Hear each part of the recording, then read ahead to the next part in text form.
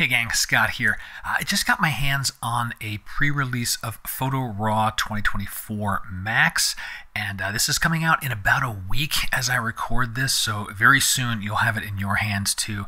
And I needed to put together a quick video on just how fast Browse is showing photos. It's really night and day, and I just want to show you a really quick example putting Photo RAW 2023 against 2024 side by side. You'll see what I'm talking about. You'll see the difference here. And real quick, if you are thinking about adding Photo RAW 2024 to your toolkit or any of the other ON1 tools, check the show notes. I have an offer code down there for you. Could save you about 20% on the purchase price. Doesn't cost anything extra to you.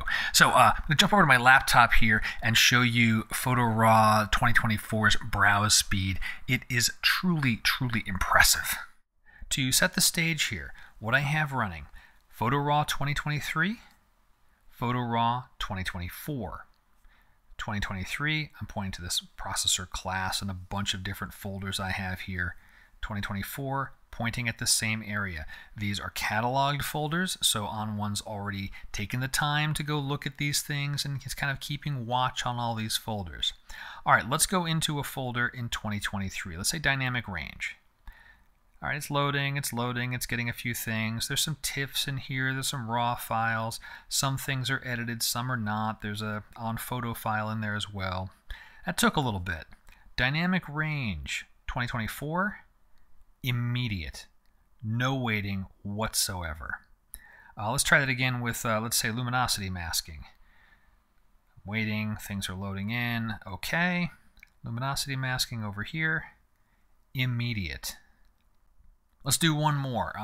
Let's try power lines. What have I got in there? Power lines, a handful of photos, and some of these are iPhones too. So that took a beat, generated those previews. 2024. You know, it's immediate. Looks like I've got my sort set a little differently on 2023 versus 2024, but you get the idea here, right? The speed of loading in those previews, even when it's just one photo, it's immediate. There's a pause, there's a delay with 2023, waiting, still waiting, still waiting. I'm just about running out of patience. Okay, that kind of finished. Panoramic, immediate. So there you go. Way faster to browse photos in 2024. I mean, really night and day. It is a very significant improvement. I'm looking forward to bringing you some other videos about Photo RAW 2024 in the coming days and weeks. So sit tight. For those that are waiting for the software, you only have to wait a little bit longer. And you got any other questions, go ahead and drop them below.